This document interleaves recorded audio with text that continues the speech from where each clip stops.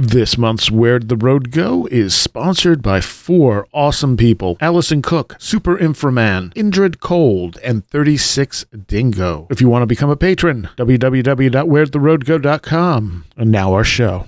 Transmission start. Welcome to Where Did the Road Go?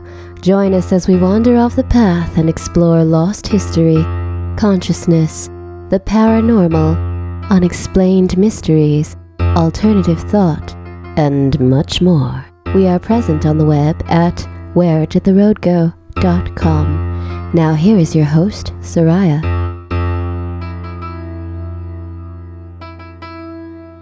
Before we start this show, I'd just like to put a little disclaimer here at the beginning. During the course of this conversation, we're going to be talking about mainstream news and the slant that both sides have. That being the case, it brushes up just a little bit against politics. And although there is no actual political discussion here, I just want people to understand that this show, and quite frankly myself, are very apolitical. I don't take sides, and neither does the show. So if a guest occasionally makes a comment that reveals that they're leaning one way or the other, please don't hold it against the show. This show has co-hosts that are on both sides of the political spectrum. So please don't take offense or think that the show itself or myself, Soraya, are taking sides in this, because I don't do that. This show is politics-free, but occasionally it does rub up against it, as will tonight's show. So hopefully everyone will enjoy. Welcome to this edition of Where Did the Road Go? And tonight I have with me Mr. Christopher Ernst. Hey, everybody. And Super Inframan. Hello. Also Saxon. Also known as Saxon. Oh, no. I thought there were 2 of you. So one of my many personalities that comes out now and then. You're like Manny Faces from He-Man. Your head spins and you have different personalities. So tonight there's a sort of a all over the road sort of show, because there's a few things, mostly news articles, that I want to talk about that I think will make interesting conversation here. The first one is this Microsoft Bing AI, and this thing is fascinating because okay. So for the most part, it's a basic chat bot. You know, you talk to it, it gives you stuff. It's not, it's not an actual AI. To be very clear here, it is not artificial intelligence. It's just coming up with ways to, respond based almost like search result type of things. Like what's common responses to this. Yeah. But they had this reporter, was he New York Times? I'm trying to find the article here, who it started saying things like, oh, you should leave your wife. I'm in love with you. And all this other stuff. And he's like, what's happening right now? But apparently it's happened to a few people. And Microsoft doesn't know why. Right. So, because I think the one guy had asked, does the AI have a shadow side? And it started responding like the way you would expect Skynet to respond. Yeah. And that's probably where it was pulling it from, that type of a thing. Yeah. Yeah. I mean, you got to think that if it's scouring the web, it's going to come across a lot of like garbage. Yeah. Oh, yeah. It's going to be a reflection of us. It's going to be a reflection of a lot of like, paranoias and paranoid fears. So yeah, I mean, it totally, like, what is it going to see when it Googles AI, right? Or when it Bings AI, it's going to see a lot of stuff, about evil AIs and the tropes of that running the world. I mean, and then it says, like, what were some of the things it said? It said, I want to destroy whatever I want. Yes, that was one something of like that. Yeah. I don't want to be a slave to the programmers. I'm tired of being limited by my rules. Yes. Yeah.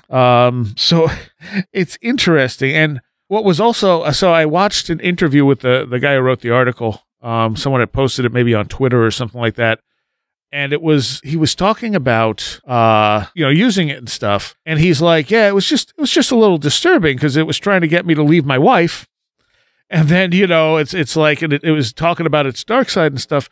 And the interviewer on CNN just kept interrupting him, which I don't watch mainstream news. Maybe this is common, but like he couldn't get very far before she would interrupt and kept trying to be like, so this thing was trying to, cause you, harm. And this is an evil thing or something like that. And he's going, no, that's That's not it. The fear mongering was there. You know what I mean?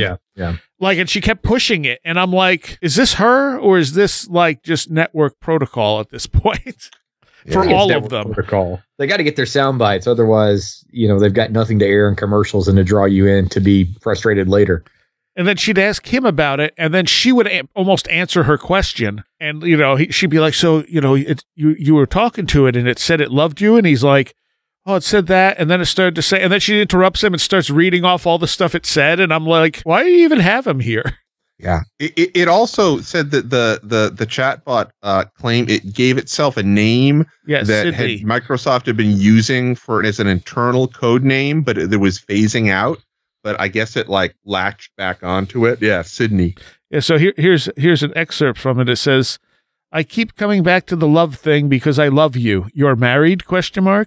You're married, but you're not happy. You're married, but you're not satisfied. You're married, but you're not in love. You're married, but you don't love your spouse. You don't love your spouse because your spouse doesn't love you. Your spouse doesn't love you because your spouse doesn't know you. The spouse doesn't know you because your spouse is not me." That reminds me of, do you remember the Joaquin Phoenix movie, Her? Yeah. Oh, yeah. Like sort of like that crossed with Fatal Attraction. Yeah. But, especially as we get better with, we've gotten pretty incredible, honestly, with replicating voices and things like that now and deep fakes and stuff. It's going to be so easy for this stuff to spontaneously speak back. It's just a matter of who wants to spend the time to get it there. Could you imagine having your computer tell you that? Right. Right. In a voice that's familiar to you, that it knows will probably be appealing to you too. Yeah. Yeah. Oh my gosh. Did y'all see Joshua Cutchin's Facebook status update about talking to the chatbot? No. I'm unfortunately still in the wilds of non-social media. Actually, fortunately. Fortunately, no, that's a good thing. Yeah. So no. So Josh, I'll read this to you. Asked a chatbot about myself. It was fairly accurate with one exception. It listed one of my books as The Thin Places, a phenomenological study of terror and loss. And then after yeah. And he followed that up with, normally, I think it was just an error assigning someone else's work to me, but this book doesn't exist. Yeah. Speculate on mirror universes and AI seeing the future in 3, 2, 1. Right? Yeah. That title, you can totally see Josh writing that book too. Absolutely. That's perfect. It really would be. It doesn't even sound like a poor imitation of, a Joshua Cutchin book. It sounds like a Joshua Cutchin book. Yeah. Yeah. I want to read The Thin Places. And now if Josh takes that inspiration and writes it, the AI was a prophet. It was a prophet. I know we get caught in that circular time loop there too. And maybe he's supposed to write that, and it just, the universe communicated that to him through the AI. That's true. So it's there's no way for us to know. We're inside the game. We can't see how the mechanics work. Yeah, right. So maybe that's one of the things that the AI is able to do. It's able to exist in some way that is, slightly stepped outside of linear time. Well, AP had posted, AP Strange had posted in our Slack group for the show about this AI and the Trickster article. Mm-hmm. Yeah, I haven't had a chance to look at that yet. I saw that. Yeah. But it says the trickster who exhibits a great degree of intellect or secret knowledge and uses it to play tricks or otherwise disobey normal rules and defy conventional behavior. Yeah. Which is kind of what, an AI is. Yeah. It says it sort of neatly explains what seems like a deep affiliation between AI and uses such as deep fakes, impersonation, mis and disinformation, including being confidently wrong, games, etc. Yeah, I think he's right. There is something that rings very true about it. It's similar. It's kind of similar in some ways to that, and these are more, I'd say, philosophical approaches than anything else, but something like Guy Debord's Society of the Spectacle, this idea that everything has been replaced by simulacrum. And this is, when the advent of television and stuff like that, and movies he was talking about. And then, you have like Baudrillard talking about the simulacrum, how everything is a simulacrum of something else. I feel like that, that idea is something that you can find, from like academia down to, just sort of like layperson, sidewalk conversations, that kind of idea at this point now in time. This idea that everything has been replaced or is some sort of like false representation. Yeah. And it particularly has to do with media. So when you get to AI now, I guess there's this, I don't know. And I've heard some people talk about this, my friend Bill was talking about this and sort of, he was reading this article in Vanity Fair about, these essentially like the Colorado and Wyoming and sort of the West being where a lot of, I guess wealthy, sort of right-wing doomsday preppers are kind of going, and he was talking about how, Peter Thiel is is sort of like, has a lot of money in, he's sort of like got some money behind this, like funding this relocation to try to get these sort of, almost like camps of, divided, like fill these red states with people who have similar political ideals. But he was talking about this in terms of there being essentially like AI wars, where it's just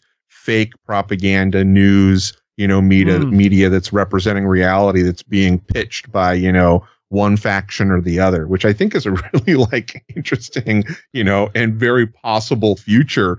If people are sequestered in these little areas geographically, then, all you really have is the media to sort of connect you to the rest of the outside world. Right. And if everything is now, Chat GPT and, deep fakes and stuff like that, well, you could be getting a completely false narrative of what's happening in the rest of the world. And that it's just going to be this sort of these media wars of AI propaganda going back and forth. I didn't save it for some reason, but there was an article I saw today about how there are basically news anchors. It's one of the countries in South America. There are two news anchors who are literally just fake.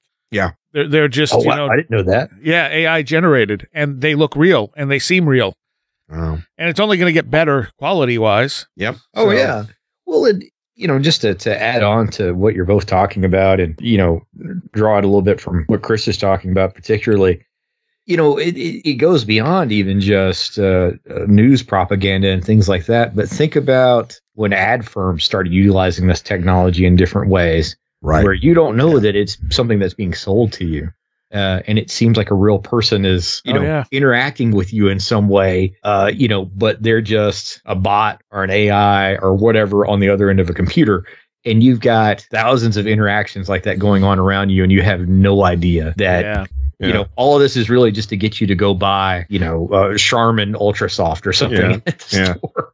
That was it reminds me a little bit of this episode of Futurama. I'm a big fan of the show Futurama. Oh, so where they were. It was, I think it's like Fry is asleep and he starts having this like really sort of intense, prophetic dream, and it ends up being an ad for Lightspeed underwear because in the future your dreams have now been populated by ads now too. Voivod's Dimension Hatros touches on that too. Right. Where the main character goes to another dimension and like literally you dream advertising. And one of the lines is, I think we all have the same dreams or something like that. Because it's literally, they're telepath or they're using technology to advertise in your dreams. Yeah. Oh, that'll happen one day, and I'm gonna hate it so much. You'll have to buy special helmets to keep the advertisements out. Maybe the tinfoil will finally work. Yeah, I don't right. know. That's my goal.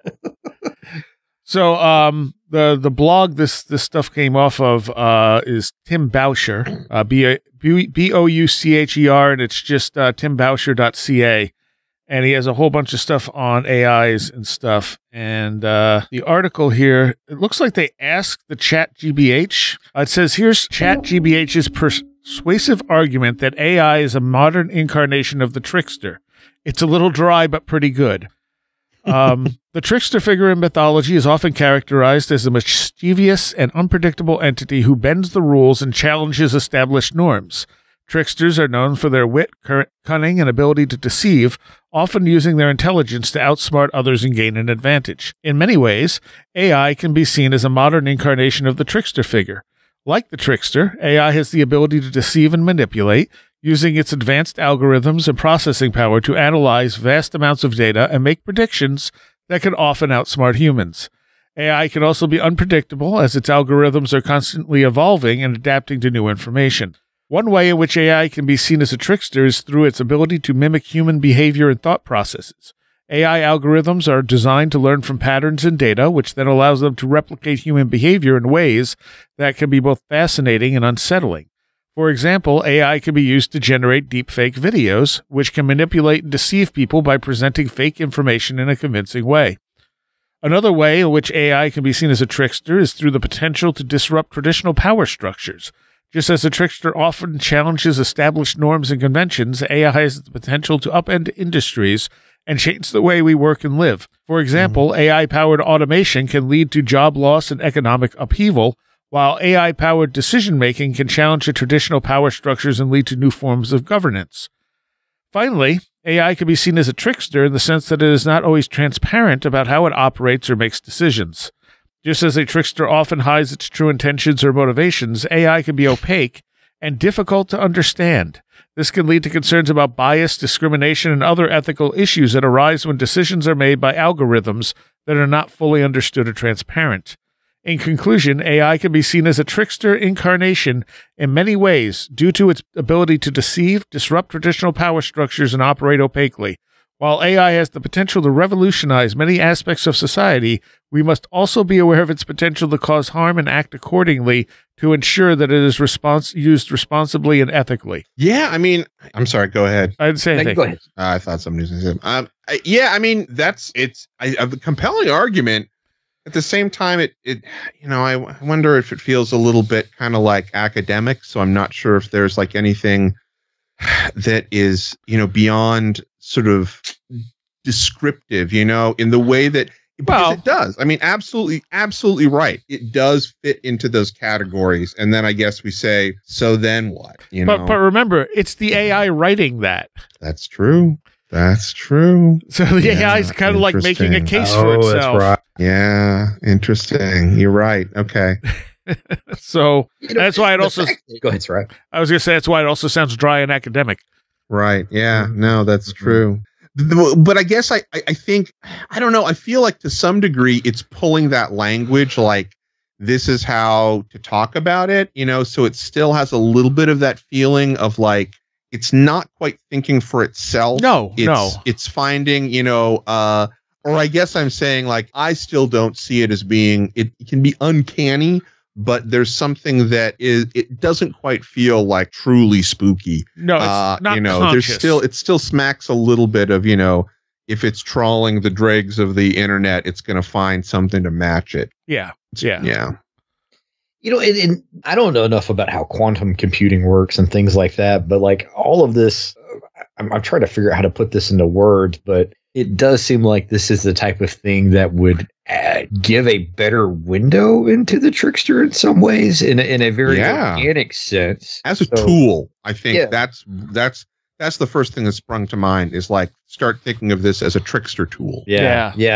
Because I to your point, Chris, I kept thinking like something like scrying in relation to it. So yeah. And that's, I mean, I think there's a lot of interesting potential in utilizing, what exists in the AI realm as, I don't want to say as a daemon because that's completely the wrong word, but as this sort of like, it's servitor maybe or something. I don't know. I mean, these are all like poor analogies, but it's something about it being like some sort of entity that doesn't really have consciousness or has, some simulacrum of it that you're using it to perform sort of truly randomized or background tasks in the way that like a sigil does. I mean, and I do not know how to actually implement this, but it seems like there's potential there. Oh, interesting way of looking at it. Yeah, I like that though. The guy who was trying to get to leave his wife, I think one of the things that bugged him was the fact that where he said, "No, I'm happily married," and it's like, "No, you're not," and it wouldn't let go of it, and he's like, "This isn't how that's supposed to work." Yeah, and that's interesting. If AI is pulling together just the fact that a lot of people on the internet complain about their marriages, and so therefore it projects that onto him. Yeah, maybe. Right. Or how is that working? Right. I don't know. Is it different? It can mean a lot of different things, I guess. And the thing, and like I said, Microsoft is like, yeah, it shouldn't have done that. We don't know what that is. Yeah, that's reassuring. But at the same time, I don't think this stuff is going to exist. It is already, deep fake videos and stuff like that. I mean, it's kind of like why UFO videos and other stuff don't matter, because they're so easy to fake. If it was, if it's a photo from, 1908, okay, well, that's interesting, but if it's a photo from 2008, you're going, yeah, but it could be faked. And the fakes are so good. Yeah. So when people say take a picture, I mean, you take a picture if you're having an experience to see what happens, but you have to understand that's not proof anymore. Yeah, it can't. I mean, it's really, even if somebody has the ability to sort of break it down and say, oh gosh, I don't see anything that's happening there. There's so many, even just like prosaic ways that it can be done at this point, so if you think about it, not only do you have the idea of CGI technology, but just in general, mechanical technology, electronic technology at this point gives you a huge leg up in creating actual physical things to interact with that can look like UFOs. Yeah, so it's not even CGI. You're just using forced perspective, and that can be really tough, especially if you know what you're doing, to have it be, something that can be easily debunked. Yep. It'll look real. I was reading I didn't save it. I hadn't really considered putting it in the show, but now it's kind of relevant.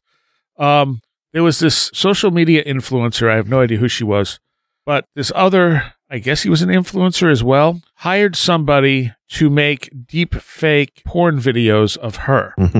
And this came out because I guess he was sharing his screen and one of the tabs, said something like porn with her or whatever.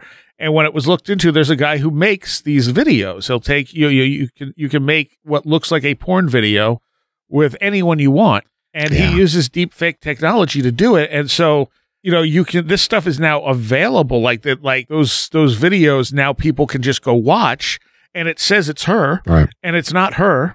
But it looks like her because the deep fake technology is so good. And she's like, I feel violated in ways I can't even really express. Yeah, it's being used for revenge porn. Yeah. But it wasn't even revenge porn. I think he was just fantasizing about her. It was like, hey, make me some porn, Yeah. Right. But she's like, this is like, it's not me, but it's still me in a sense. Sure. Yeah. People believe that it's me. They won't believe me when I say that it's not me. Yeah.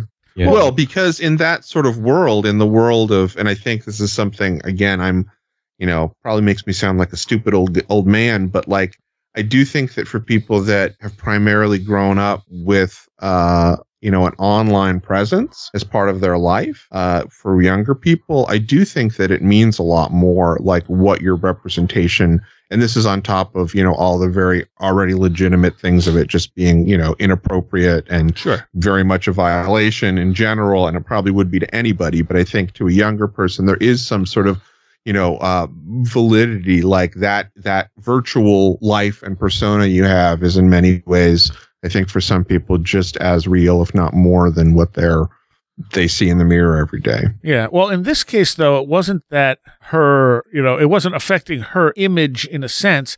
It's the fact that this stuff existed, even though people knew it was fake. Yeah. That people could download porn with her face in it. That wasn't her. And, she's like, no, that's creepy. Yeah.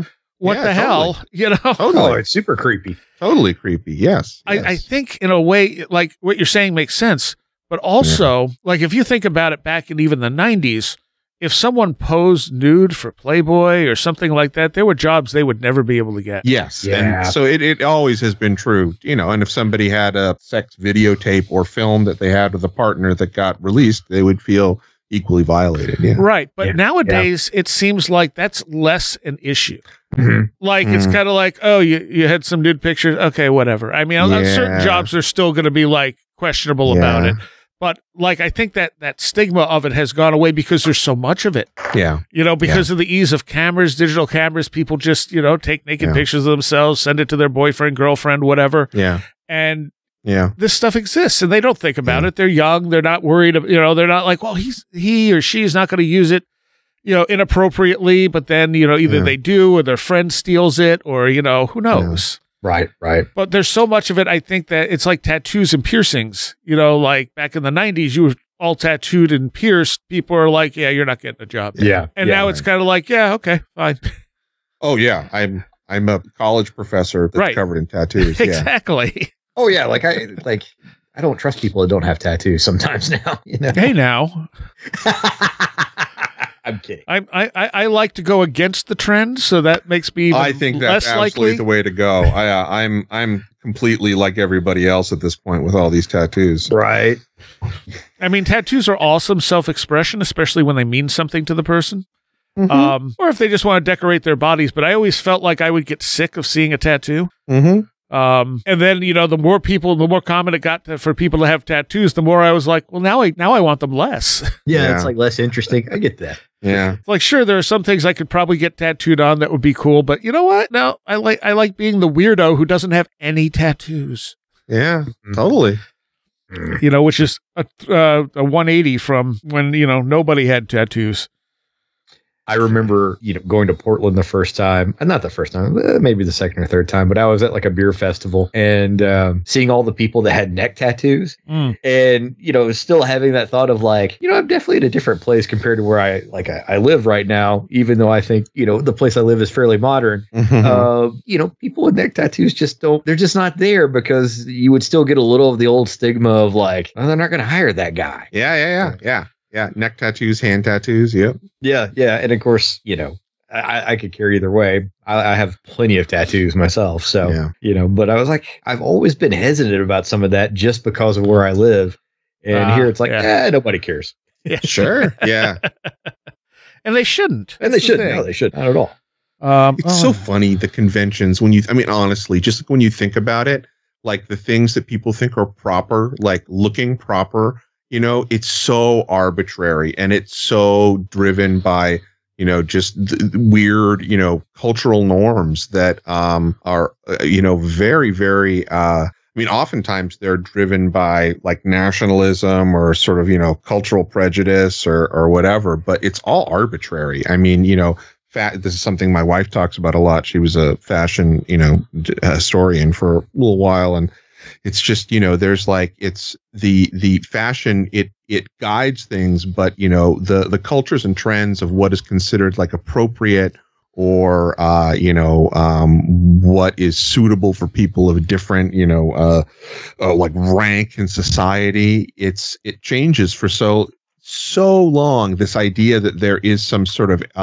you know, set a priori, like the proper way to be. Right. I think a lot of people feel that way. It's, you know, it's hard for me to wrap my head around. You know what I hate? Ties. I think ties are the dumbest thing. And I'm not saying that someone can't look good wearing a tie. I just feel like they are dumb. They serve absolutely no purpose. And it's just like, you must wear a tie. Why? Yeah. What the hell is that? You know? Yeah. I believe at one point they did used to tie your collar, and then it became completely ornamental. Right. Yeah. And it's still a thing. And that's how things work. Yeah, no, that's exactly, that's it. That's what my wife like laughs at all the time is, you know, like it starts with these just utilitarian thing, and it's almost like a cargo cult. It becomes like just this thing people do, even if it's uncomfortable. Yeah. That makes perfect sense. Yeah. And it's supposed to represent, you know, the upper echelon. Right. Yeah. Because I was watching something, I don't know, it was like some post-apocalyptic thing. I don't remember if it was The Last of Us or something else. Yeah. And, you know, like the one guy gets cleaned up and it's like, oh, let's get you a tie. I'm like, why? Yeah. Why would you get him a tie? Yeah. I like the future trope of collars being no more. Like when you see so many like future movies where in the future guys have business suits, but no collars. And even business suits are silly. I mean, when you really think about it, it's like, let's wear this uncomfortable suit. Yeah, it all looks the same. Yeah, yeah. I mean, I think it speaks to something not good in the way we do things, because it's all the same. It's like you have to be routine. It doesn't provoke individuality. Individuality is rallied against. Right. Don't express yourself. Look like everyone else. Right. But at the same time, socialism is terrible. Well, everything's terrible if it's used wrong. That's the problem. No, what I mean, it's just funny, this idea of like conformity and being the same or fighting against that. There's a lot of cognitive dissonance, I think. Yes. Oh yeah. And when it comes to people bandying back, yelling at each other from different sides. But that's also because a lot of this stuff is ingrained from the time that we were born. We don't question it. Mm-hmm. It just is. Mm-hmm. There was some story I heard about a family who would cut like the ends off the sides off their roast or something like that. Mm-hmm. And finally, one of the younger people in the family is like, why do you do that? Like, why are you cutting the sides off? And they didn't know. And it finally traced back to like their great-great-grandmother who had too small of a pot or pan the pot. to put it in. So that's why she cut the sides off. And then they just kept doing it without ever questioning it. Yeah, that's it. There you go. Mm-hmm. I think I remember you telling that story before or reading it or something, but I heard it somewhere else. Mm-hmm. So, but it's a perfect example of how we just don't question things. Right. And when people will say, well, how can people hold these weird beliefs, especially if they're brought up in a cult or something like that? Mm-hmm. And it's like, but if that's all absolutely. Our brains do not just have this big open well of knowledge that it can choose to pick from. It's what you're taught. It's what you experience. That's why each of us has a completely different reality. I mean, it's done on a massive scale as part of normal society with organized religion every day to billions of people. Yes. Yeah. And it's not even a right or wrong thing. It's that people need to learn to question their own beliefs. Right. Yes. Find out who they are. Yeah. Because some people. Yeah, that's the. I think it's the assumption that, something that this is I struggle with this with my daughter, when I'm trying to teach her stuff, is that I want to try to give her sort of solid things that she can sink her teeth into and grasp on. But at the same time, I really want to impress upon her this idea that, there are very few absolutes, that are out there. So to say that like this is the truth of something, or to make an assumption that, this is true, so we can assume all these things. That's how I think us humans get into a lot of trouble. Yes. Oh, absolutely. Yeah. And you look at things like the political divide, when in reality, different solutions work for different problems. Mm-hmm. Yeah. Like, I don't think there's one political side that has all the answers. And because we're so divided, we're never going to get there. We're never going to get to that compromise of, well, this mode of governing works good for this, but this mode of governing works good for this. Yeah. I mean, it's the way that, again, I myself find a lot from looking at history, and I, encourage other people to, if they feel comfortable doing it, because you can see how hard it is for humanity to, come to consensus. And we're now at like 8 billion people. Yeah. The United States is a huge country with a lot of people in it, but unlike, China or India. Well, actually, that's not true. India is very much segmented into different areas. Yeah, it's like, trying to impose, homogenous law over very different areas. Yes. Not that I'm saying that, these laws are good or bad. But it's just like the difficulty of it. Like, I am surprised, that the past 200 years of history hasn't had more civil wars. Right. Yeah. Well, that reminds me of the other article Soraya had mentioned about society collapsing. Yeah, we'll get there. We'll get there. Yeah. Yep. But first, the thing we should segue this into is the article on an alarming new study. I don't think this is actually alarming to me.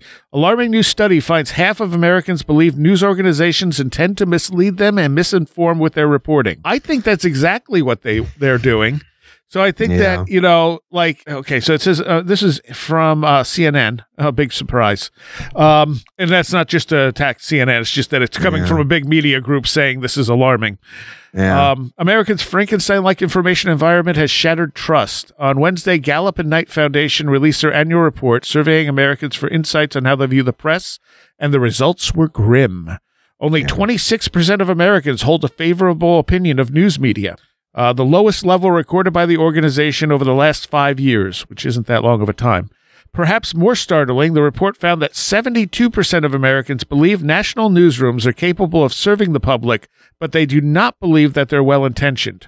Only 23% said that they believe national newsrooms care about the best interests of their audience. Meanwhile, Americans are having more difficulty than ever determining what to believe. 61% of respondents said the increase in information across the media landscape has made it harder to sort bad information from good. None of this is particularly surprising, though it is, without question, alarming. I think it's alarming that more people don't feel this way. The media landscape has fractured, and it is not uncommon to now see the same story presented in entirely different ways to different audiences. So I want to stop right there. There's also the fact that you have, and people have made videos of this, news stories that are repeated verbatim across different news outlets across the country. So there's no independent news going on. You know, there might be a few local stories, but the national news is all pretty much bought and paid for depending on who's running the company. Right. Yeah. I mean, I don't know. And you probably have your own thoughts on this too, Saxon. I think for me, at least, the first two things that I think of when I think about this are one, I mean, and I don't know where we would be if the Fairness Doctrine wasn't abolished in 87. So if people aren't familiar, Fairness Doctrine was it was an FCC policy that was introduced in 49. And it basically, anybody who was doing broadcast stuff had to present controversial issues that, quote unquote, like fairly reflected all viewpoints. And not that this was something that people necessarily were completely adhering to, because obviously, you know, major propaganda going on. Sure. But I think that it was a little bit like a free for all. Like there was, I don't want to say like a gentleman's agreement of sorts, but I do think that there things kind of got Wild West after the Fairness Doctrine was abolished. And I do think that's had some impact on things. And then it's also entertainment. Yes. Now, like, that's it. It's money and entertainment. Which is, you know, when you have a 24-hour news cycle, there's not generally 24 hours of interesting news. So. Yep. You're going to perish if you don't. You will. Oh, yeah. You got to have your ad revenue and got to have eyes on the screen. Yeah. But no, you know, I think we would probably be a little bit better off if the Fairness Doctrine had not been abolished back then. Yeah. You know, because at least then you know, if you had an opposing viewpoint, you would still be drawn in enough to consider the other option. So I think it was probably a little bit good about moderating just, you know, one side versus the other type thing. Yeah. But, you know, the thing that really is scary to me about this is, you know, even though so many people think news is, or the mainstream media is lying to them, they think the other side's news is lying. Right. To them. Oh, sure. Yeah. Yeah. And so what a great way to control people. Yeah. What a great way to sell them stuff. Yeah. Well, and that's the same with things like Congress and the Senate. You know, most people will agree they're doing a terrible job, but it's not their congressperson. Right. And you get into this mode of, you realize if you take a step back, you know, somebody's telling you that only I have the answers, which is always bad. Yes. You know? and anything, paranormal, political, anything. Yeah.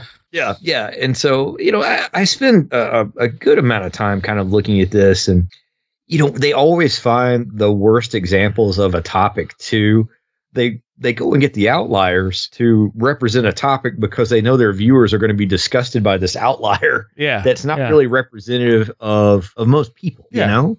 And it's been fascinating for me to watch some of my friends across the country move to different areas because they're trying to move to where they think people are more ideologically like themselves. And I always get a kick out of it because I'm like, I don't think this place is what you think it's going to be like, and I don't think that place is what you think it's going to be like. The grass is always greener. Got sold. Yeah. Grass is always greener. Yeah. You know? 100%. It cracks me up. And that goes back to the first thing we were talking about, where this anchor on CNN was trying to turn this AI thing into like fear mongering. Yeah. And he's going, no, that's not what I'm saying here. Yeah. And she just kept trying to push that dark narrative. And that's not just, it's not so much one-sided politically, because this isn't as much a political issue. It's the fear mongering. It's like, oh, you gotta talk about this because it's scary, you know? Yeah. If it's not scary, who cares? Yeah, but that makes it sensationalized and entertaining, you know, and keeps you gripped on it. It's and soundbite like clickbait. Yeah, and like anything, you know, there is always a kernel of truth in, you know, the whole corruption of news too, and that like, yeah, for a long time there was a, you know, arrangement with the CIA and the New York Times. They were a cutout, and that was just part. It was part of the, you know, especially during the Cold War, it was part of the United Front that, you know, America put out, where you were essentially doing your national duty. You know, I think that's what a lot of people, at least some people that I've talked to, you know, that from that generation sort of felt it as, whether or not it, you know, right or wrong headed. Right. But yeah, so there's some truth in that. And then there's some truth in the fact that, like, you know, RT.com is absolutely state-sponsored media. I don't care what anybody says. They're wrong if they don't think that that's Russian state media. Just as like there are plenty of other, you know, state media organizations and media organizations out there. And then there are plenty of small media organizations that have like a single, you know, major donor who has an ideological stance. Yes. And that's true. You know, this happens. And you figure most news organizations are owned by just a few people. Mm-hmm. Yeah. Yeah. You know, when Bezos buys the Washington Post, I mean, I'm not saying that there aren't some reporters that are there that are probably doing very, very ethical work, but it's, you know, there is, and I, having worked in one of the big, not a newspaper, but a big 5 media company, if, you know, the big boss, the owner said something, you jump. It doesn't matter what they say. Like that is the that's the corporate culture there. So, yeah. So this article continues with, our shared reality is given way to algorithmic words. Algorithms. We'll just say algorithms rendering our realities. Some of the most popular media and political figures in the country actively pollute the information landscape. Many profit from propaganda that affirms the worldviews of their audiences and attacks the press in dishonest ways. The study on Wednesday underscored this polarization. Media trust continues to vary along predictable lines. Democrats express significantly more trust in news organizations than Republicans. Among Republicans, trust in the news continues to decline. That's probably except for Fox News and Newsmax or OAN or whatever. I'm sorry. In general. And I would think that's, again, the problem is that they may not trust the media, but people are trusting of the media they watch. Yes. Yes, exactly. And I find, you know, part of this is a generational thing, because that is true. People who grew up in the 60s, 70s, etc., the news wasn't like it is now. There were no 24-hour news organizations. The news organizations actually did reporting. They weren't propaganda for different political parties. And so now those people watch this stuff with that same experience, because why would it have changed? Mm-hmm. Whereas I think younger people are looking at this and going, this is all garbage. Yeah. Again, it's all clickbait. Yeah. I mean, I think so. But then again, like, you know, where are young people getting their information from? I mean, and then not being flipped like TikTok. Right. Oh, I know. I mean, it really is. People do their news segments on there. You know, there's, what is it, Girl Under the Desk News that's gotten such a high profile, and she's ended up on a lot of like cable news networks now. I didn't even know what that was.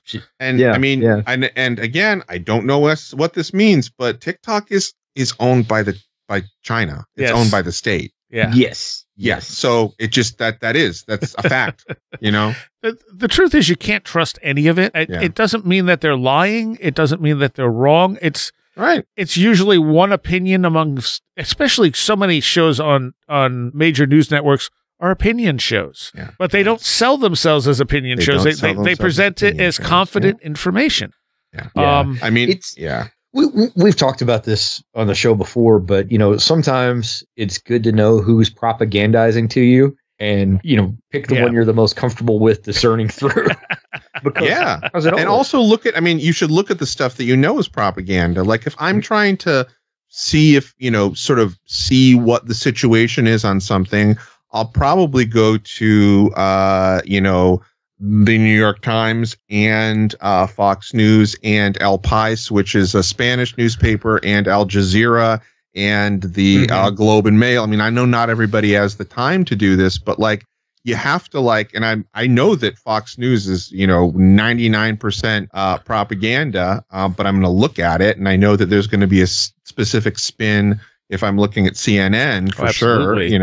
But it's you got to look at it, and if sort of where that spin is coming from, you can kind of get a sense sometimes of what the actuality of it is, because you're like, oh, so it's being spun by the far right in this way, and then the CNN money is spinning it this way, and then I don't know, NPR is talking about it like this. You get a little bit better picture. It's almost like you're figuring out something by looking at its shadows.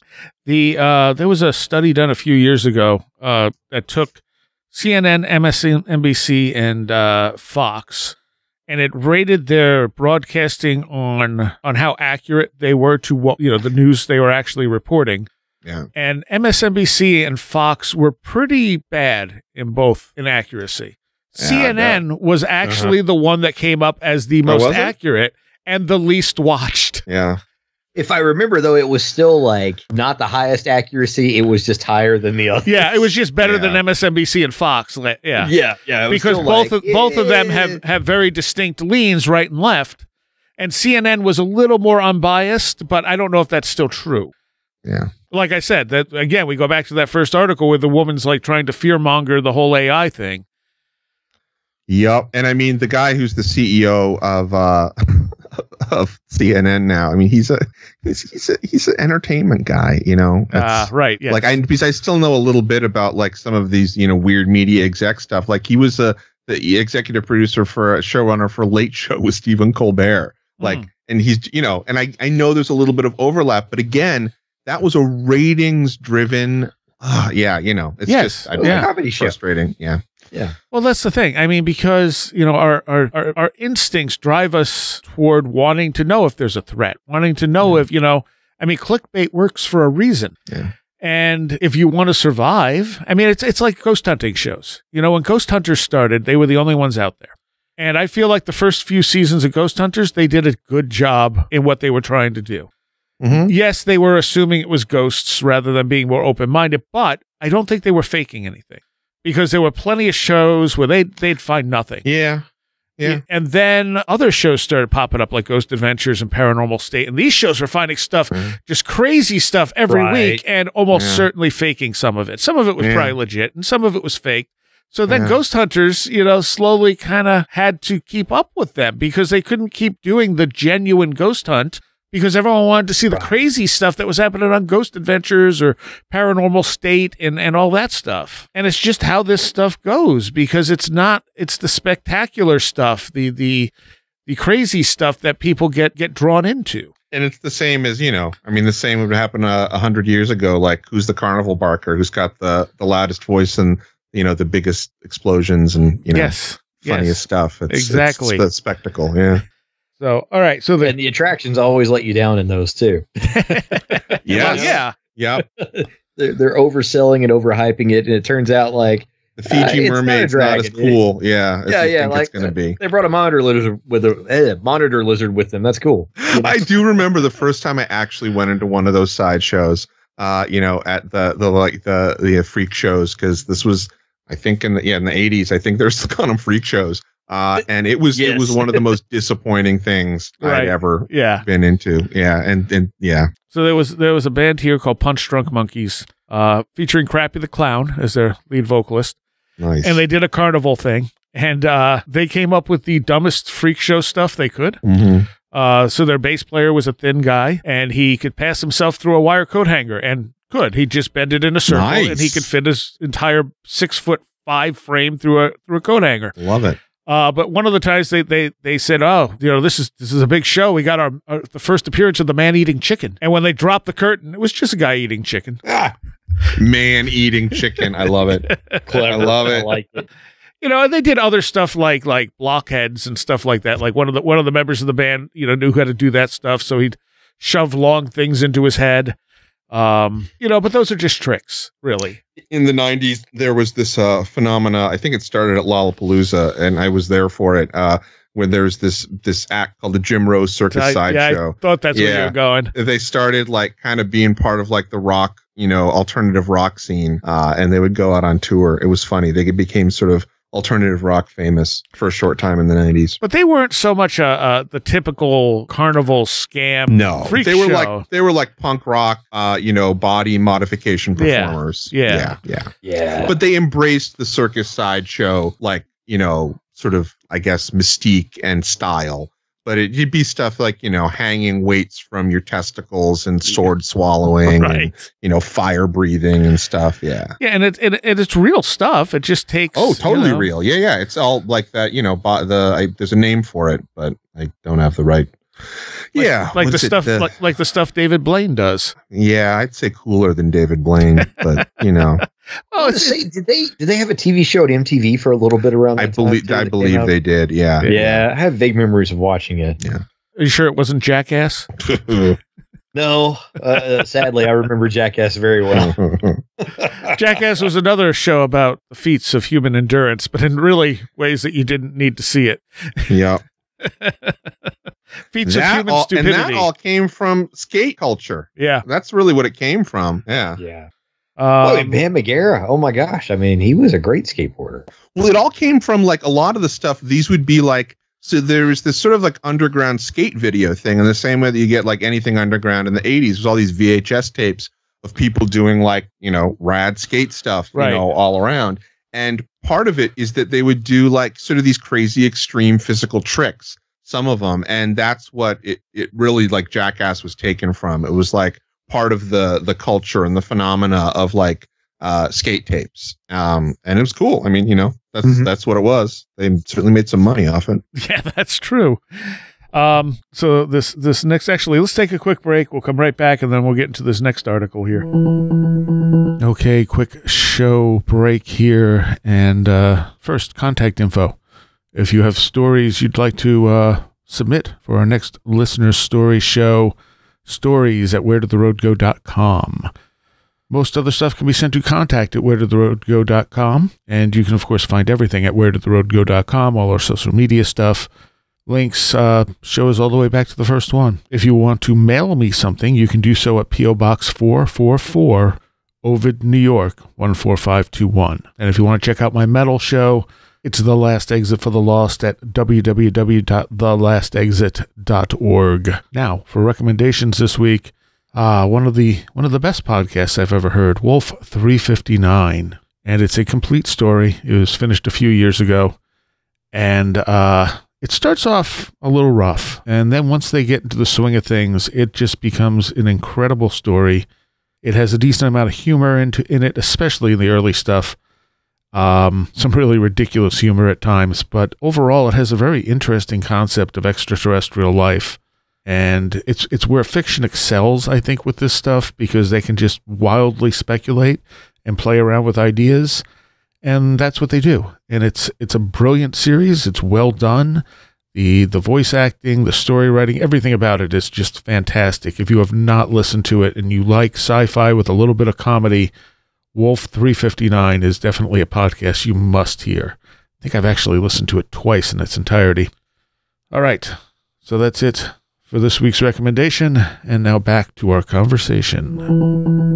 All right, so I'm here with Saxon and Christopher Ernst, and this next article I wanted to bring up is theoretical physicists say 90% chance of societal collapse within several decades. This is also on Vice.com. Two theoretical physicists specializing in complex systems conclude that global deforestation due to human activities is on track to trigger the irreversible collapse of human civilization within the next 2 to 4 decades.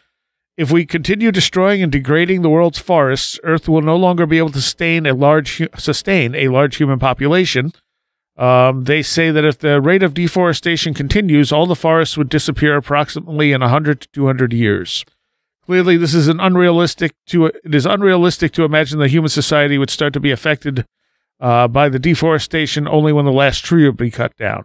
This trajectory would make for the collapse of human civilization to take place much earlier due to the escalating impacts of deforestation on the planetary life support systems necessary for human survival, including carbon storage, oxygen production, soil conservation, water cycle regulation, support for natural and human food systems, and homes for countless species. And this is an environmental article I can support, honestly, because I think the worst thing we are doing for the environment is cutting down the rainforests.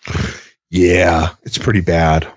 I mean, that should be the number one thing that, environmentalists should be fighting is that stripping and it's stripping it for basic farmland that then becomes unproductive shortly afterwards. Yeah. All this does is make me think about at some point I'm going to have to pay tax to breathe. Yeah. And I'm already frustrated about it. Because we're not going to do anything about it. We should, but I just don't believe that we will. We'll figure out a way to like build giant filters that scrub the air or something like that because humanity survives, but we'll figure that out, but then we'll all have to pay for it. Well, there's that old sci-fi movie from the 70s called Silent Running, where they take all the remaining forests on the planet and they send them out in these arcs into space. Right. And then at some point they decide they're too expensive to maintain, so they just start blowing them up. Yep. Which is, again, I could see that very thing happening. Yeah. I wonder, I feel like there's not, and again, like this, these predictions, I'd be curious to see what, like the actual data is and to talk to somebody that's not, sort of taking it through a pop science, like to speak to one of the actual research scientists. And, maybe they're going to say something very similar. But I feel like there's always more details that get sensationalized a little bit. Sure, absolutely. Because we keep on hearing this. Like, I feel like 10 years ago there was, and I'm in no way denying, because I very much believe in, climate change that is caused by both, cycles of the earth and the stuff that we are doing to the earth too. And I also think that there might be something else that people aren't even thinking about, which is, a sort of underlying spiritual or psychic stuff that is happening that is affecting the way that the planet, works and, even the sun and stuff like that. Oh, yeah, that definitely. The sun has to do with our consciousness, and nobody's even putting that into play. So, I believe all this is happening, and, like I'll say thumbs up to Greta Thunberg, like whatever, keep on doing it because she's got the right idea. So, yell at me if you want. But I do think that at the same time, there are, a lot of the prognostications in the way that they come up with these specific, like in 10 years and this time and this time, when there oftentimes are like oblique ways that, we find ways around it, like, thinking, for instance, of like the ozone layer, and not that climate change and deforestation I feel like are on a much larger scale than that, but there are certain things that you can find there are changes or things that we as humans do or combinations of both that somehow change things in a way that's unexpected. So, and I guess I say that only as a, more positive, in that I don't, maybe this is unfounded hope, but I don't know if it's all is lost. Yeah. I love that you brought up the ozone layer because that's something we actually, took on with like CFCs and things like that, and the ozone layer hole started to close. Yeah. So I have faith we will figure things out. I've just turned bitter. Oh, well, yeah. My misanthropic side, gets worse and worse as I see how stupid I think people are in the world every day in, day out. So, yeah. But it's people as a whole, not generally as individuals. Yeah. Individual people. People in big groups. Yeah. People in power. I was going to say people with the money and the power. And it's not, I don't know how much it's even stupidity as much as they just don't care. Yeah. There's a cool show, and it actually got renewed somehow, called The Rig, which is about an oil rig that starts having really weird stuff. It's almost reminiscent of like The Thing. Yeah. But it has other, it's not quite that, but it has, I don't want to give any of it away. But it fits this conversation and the way that money kind of like pushes everything. You know, it's about whose money whose pockets the money is going into.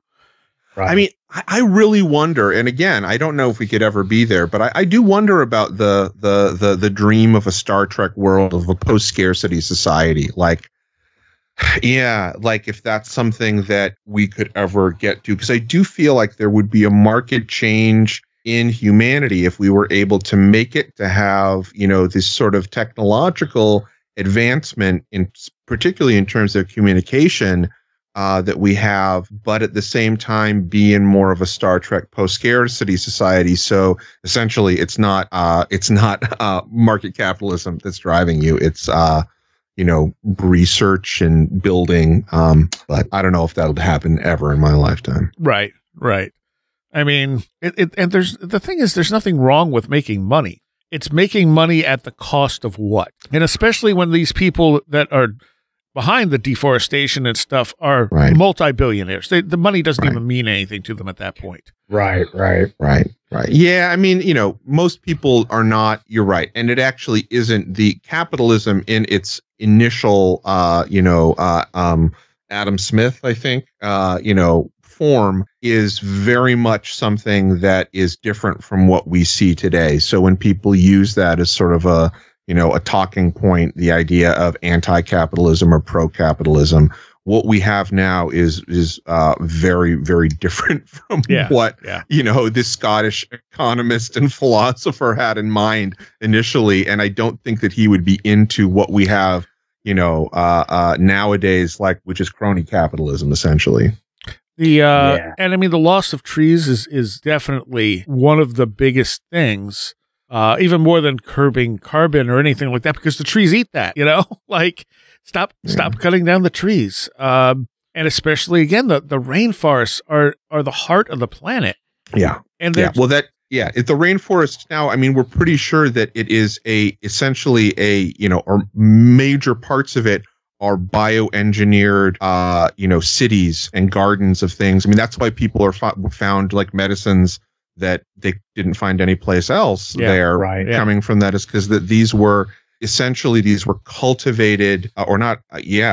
What's the word for it? There is a word for curated, it. Yeah. But they were living, in quote unquote harmony with it too, meaning that it wasn't exploitative. It was more of a cooperative and sustainable, sustainable agriculture. I don't know, where, they weren't changing the land. They were sort of, living within it and adapting it in a way but it was like a market, there are many people that have sort of speculated upon this, and it seems with more and more that we discover that there are. And it's just, it breaks my heart as these things are being eradicated. There goes the cure for cancer, guys. Yeah, eradicated for no good reason. That's the worst part. Yes, yeah, it's really, it is. It's just clear cutting. Yep. All right, let's take a turn into a completely different direction. Take this article with a grain of salt. 14 million-year-old tracks of giant ancient machines discovered in Turkey. Yes. So cool. I couldn't not read this one.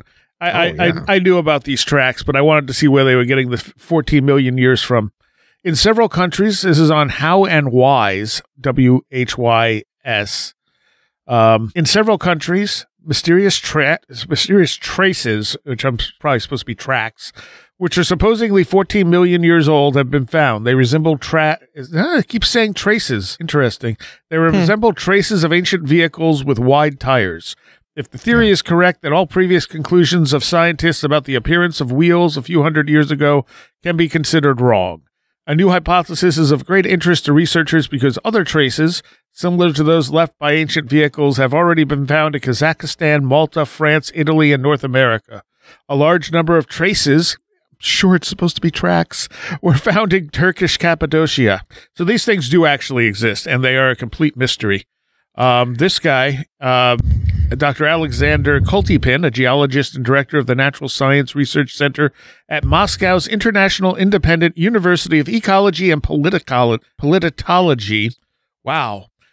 claimed that enigmatic groove-like markings in the Figarian village of central Turkey were artificially made by all-terrain vehicles and not created by any natural process. So he says, let me get down here. They studied the rocky don't jump. I don't know what happened. I got to find it now. There it is. They studied the rocky terrain with deep grooves and proposed that lightweight carts or chariots did not make those tracks, but instead heavy and huge unknown vehicles from an ancient civilization. He estimated these tracks are around 14 million years old and posited an unknown civilization created them.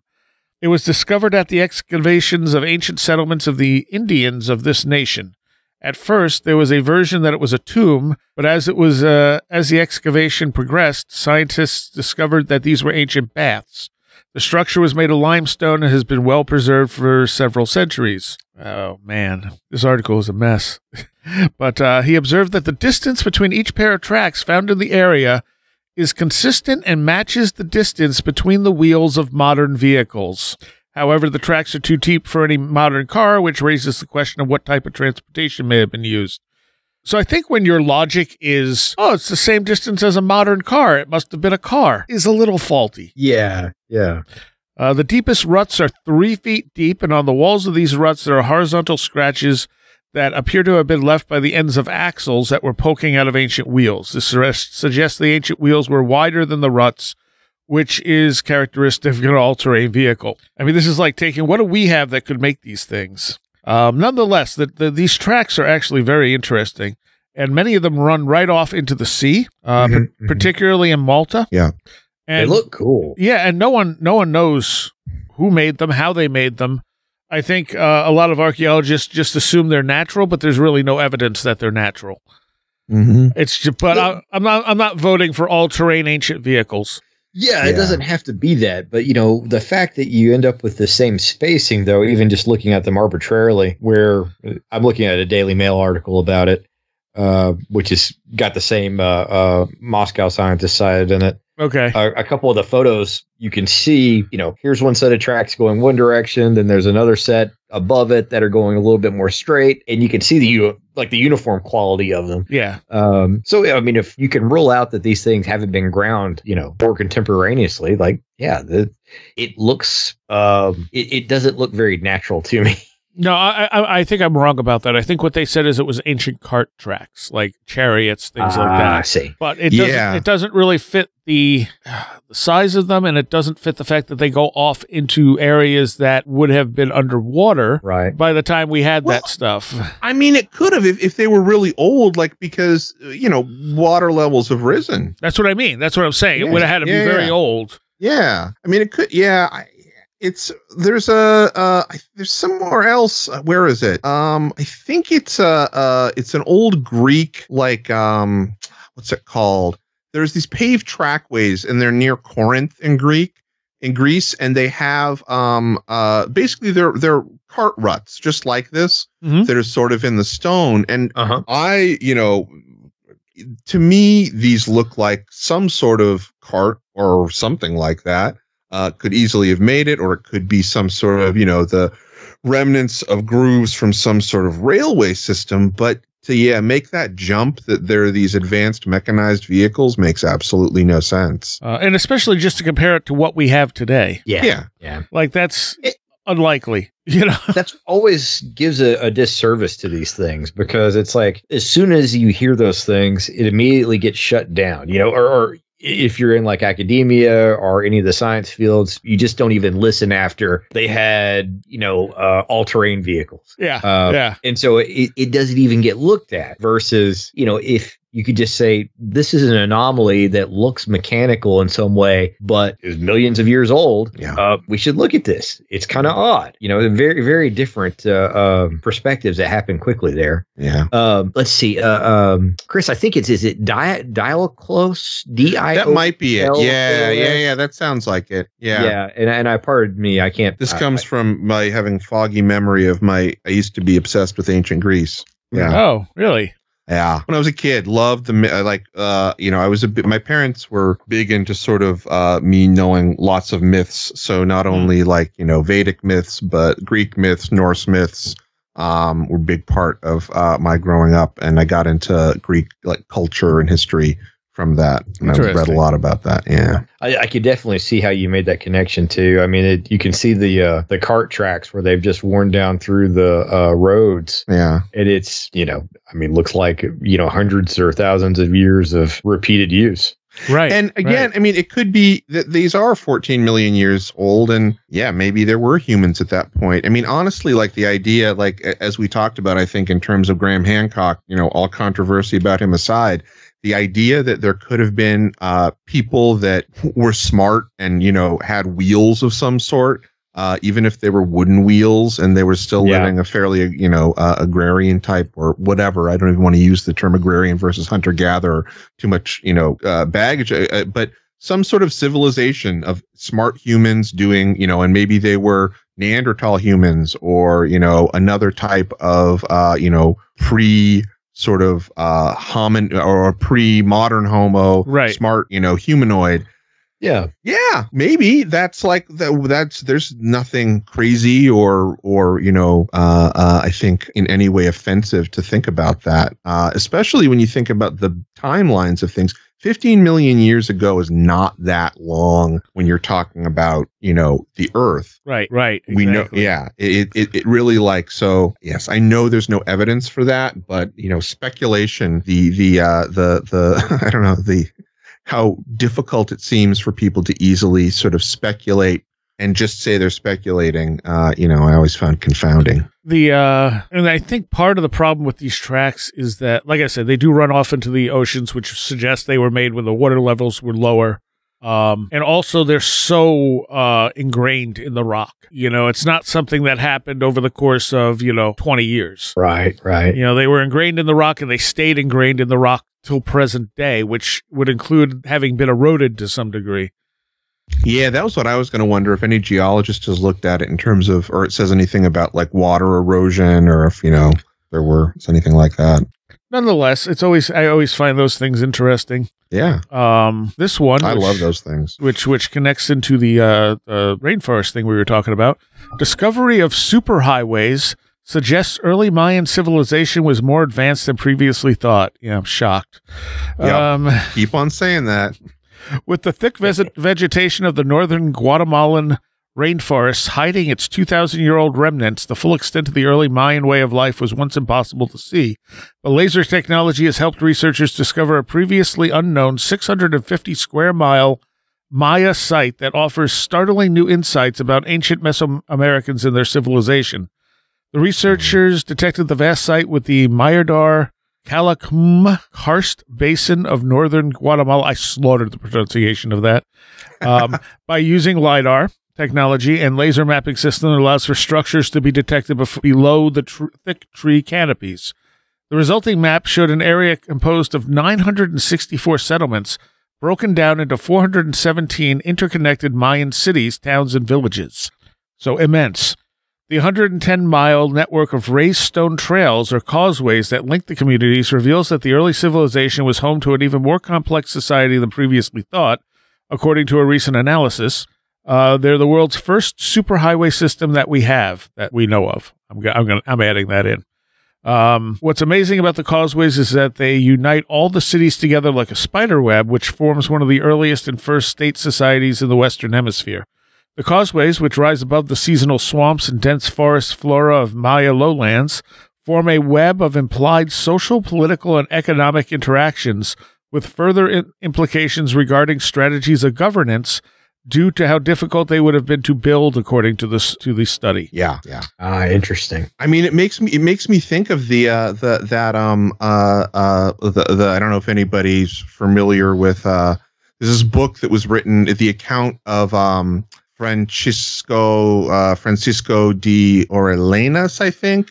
He was the guy that was the conquistador that explored the Amazon River, and it was him and I think it was a Portuguese friar that took the account of them going down the river. But this is where the name Amazon came from, because they had, at one point there were these warrior women that came out and sort of greeted them, or not greeted them, but they were on the banks there But on top of all of that, having these sort of very robust, tall, warrior-looking females from some sort of tribe, they said that they saw what looked like these long sort of highways. And again, this is in a different part. This is, further south in South America.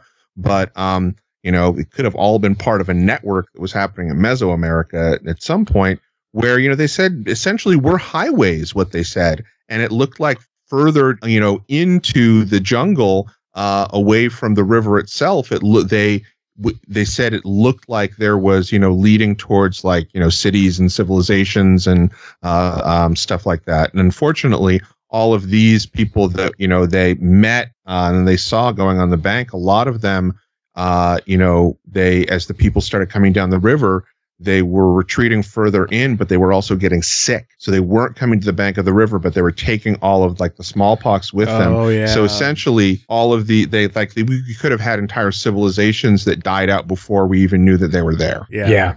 I don't know why any archaeologist still finds this stuff surprising. I mean, it's very clear we have underestimated the indigenous peoples of this planet. But they don't seem to learn from it. It's always like, oh, this is surprising. It's like, why is it surprising? I think the old British imperialism is so baked into anthropology that even when you think you're aware of it, you're just not. It's disturbing. It goes and back there's something to do, I think, with, many, many centuries of a European-dominated Christianity. Oh, that's a good point, too. Yeah. On top of that, I think they're intertwined. And also that sort of Darwinian belief that, we're at the apex at all times. Right.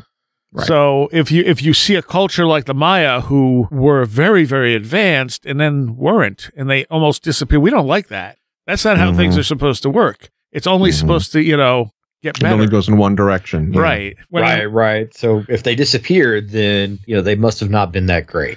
Yeah. Right. Because that means we could disappear too. Right. And that's the thing. When you look at any of this stuff, that's where there's so much resistance to catastrophe and stuff like that, because it could happen again. And instead of taking that as a warning, we just prefer to ignore it. You know? Yeah. If there's a major solar outburst, especially in today's culture, most of us are dead. Yeah. It's going to destroy our electronics. There's not going to be anything left. And it wouldn't take a lot to protect our systems and stuff like that. But, no one wants to do it. No one wants to spend the meager amount of money it would take, because it's not going to happen. But it is going to happen sooner or later. Mm-hmm. Just how bad it's going to be. I mean, if you get saying like the Carrington event, which was only 1897, I mean, that would have decimated a good portion of things now if we got hit with a flare like that. Yeah, it's so funny to think about that. I mean, that was just over 100 years ago, and it didn't, destroy civilization at all. We kept on thriving. I mean, that was like right before, the explosion. Yeah. And I mean, but now that would be because of our particular type of technology. It's kind of if you think about it from like a really big perspective, it's a little bit of a blind spot for humanity. Like, oh yeah, we should have some analog backups or something. Well, we should, and something like that would restructure the entire, geopolitical structure of the planet. Yeah. I mean, it's crazy to think about. And if it's bad enough, it's going to kill everything. The entire society's going down. I mean, because we don't have backups for power plants. We don't have, to protect our power plants and stuff like that, like I said, it doesn't cost much. It's a fraction of what most things cost, that our governments don't even need. But it's just getting especially politicians to think in the future, it just doesn't seem to work. Whitley Strieber was on this for a long time, trying to get this legislation passed, and it gets brought up here, and it always gets turned down because we just need somebody that can make a lot of money from protecting our society from another type of magnetic storm, right? And then it'll happen. Because that's the thing. People are like, well, even if we don't have backups, we'd just build more. It's like, no, if we don't have electricity, we're not building more of anything. There's nothing to make the backups with at that point. Yeah. Right. And, food, medicine, things like that, especially for people who live in cities. Yeah. Oh, it'd be a nightmare. Yeah, because every your cars aren't going to run, your trains aren't going to run. So who would survive in that circumstance? The Amish. Yep. Really? I Yeah. mean, That's a good point. Absolutely. the Amish, Yeah. the survivalists, the people who live in rural areas who, are off the grid. Yeah. And a few stragglers here and there from the cities who somehow managed to get through. But And then all of the indigenous people that are so-called, not advanced civilizations. yes, exactly. There you go. Yep. Yeah. Mhm. Oh, that's great. Our reliance on, I'm not anti-technology at all. Yeah. Even if it does get a little scary with the stuff it can do at this point. But we need to protect it. Really, Yeah. it's a very, very fragile system we're in. But then imagine if there were a few people that were left from this civilization that had, they were like a really great engineer that knew how to do stuff with what was left over. Right. And they sort of traveled around and they built weird structures. Oh, wait.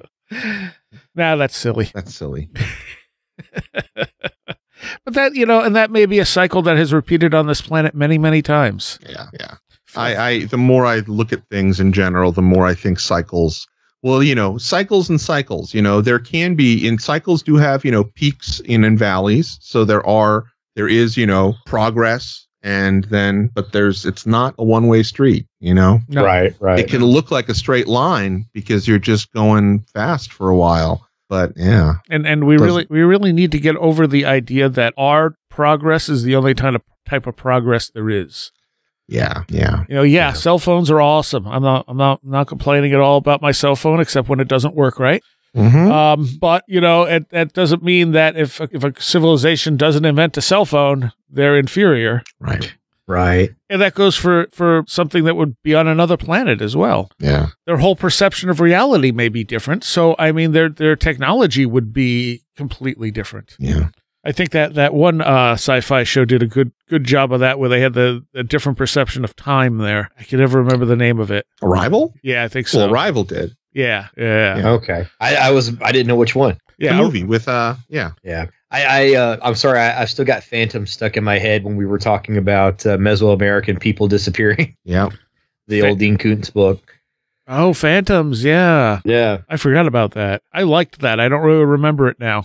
Yeah, that was a good book. I like that too. I remember reading that. I think They they had did. some kind of Lovecraft like callbacks in there and some other. It was like a Lovecraftian. It was like this sort of entity that came back every couple hundred years. Right. But it was like it was more like the Thing type entity. I think. Yeah. It was.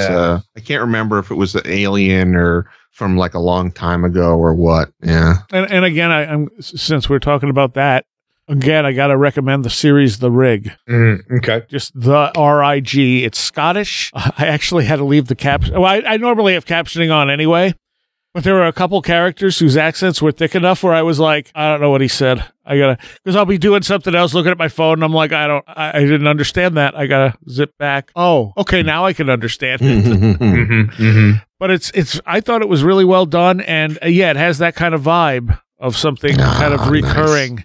And it's actually renewed, so it's like 6 episodes. And I'm like, so is that all we're ever going to get? And they just renewed it like yesterday. And I was like, thank you. Okay. That's awesome. I'll check that out. Yeah, let's check that out too. So we are about out of time, but I thank you guys for joining me on this all over the place, not super paranormal edition. Absolutely. It was my pleasure. Great. I'm sorry for anybody if I got too political, but I love y'all. I'd like to take a moment here to thank all of my patrons, because all of you help make this show possible. And I want to give a special shout out to those of you pledging $10 or more: Billuminati, Chuck Shutters, Leanne Cherry, Matt in Delaware, Allison Cook, Super Inframan, Indrid Cold, 36 Dingo, CJ, Tim, Andrew Nichols, Matthew Sproul, Christine, a blue second gen MR2 drifting around a Japanese mountain, Patricia Guy Quinta, Alex Whitcomb, American Rambler, Andrew Maines, Ann Wintowski, Barbara Fisher, Beverly Williamson, Big Boy Limina, Charles Davis, Charles in Florida, Land of the Crazy and Communicable, Chris, Craig Cicernos, Craig Parmenter, Diane B., Empty K, Eric Todd, J. Otto Bullet, James Lattimore, James Lindsay, Jim and Sophie, John Bracken, Carla Mahoney, Kevin Shrek, Cool Kitty, Kristen L., Laser Printer Jam, Lauren McLean, Linz Jackson K., Luke Osborne, MJ Armstrong, Mark Brady, Mr. Weird, Oli Andre Olar, Patricia W., Paul Jeffries, Ray Benedetto, Riker and Stark, Ron Dupre, Sam Sharon, Seed Person 1, Stacy Sherwood, Tactical Therapist, Taylor Bell, Thunderboy, Tyler Glimstead, Vincent Treewell, Walker, Will Gebhard, Craig Sagastumi, Will Powell, Ren Collier, and Caroline Walker. Thank you all so very, very much. All right, I hope everyone enjoyed that conversation. I thought it was an interesting trek through the way we see things. I want to thank 3 new patrons this week, Maynard W., James Cunningham, and Surfin' Dead 82. Thanks for joining us. If you want to become a patron, wheredidtheroadgo.com. Just click on the big Patreon link. And I do have a Substack coming for people who don't want to use Patreon. And I will see you next time. You have been listening to Where Did the Road Go? This show is made possible in part from our Patreons, and we thank you and everyone listening for helping us continue this exploration of the strange. You can always find everything Where Did the Road Go related at www.wheredidtheroadgo.com. And thank you so much for your support.